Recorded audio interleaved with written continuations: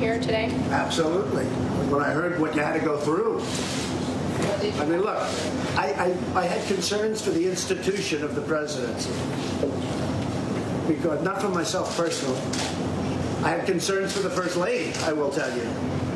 But if you would have seen what we had to go through with the darkened plane, with all windows closed, with no lights on whatsoever, anywhere, pitch black. I've never seen it. I've been in many airplanes, all types and shapes and sizes. I've never seen anything like it. We're coming in, and I know all of the things that were surrounding us for safety.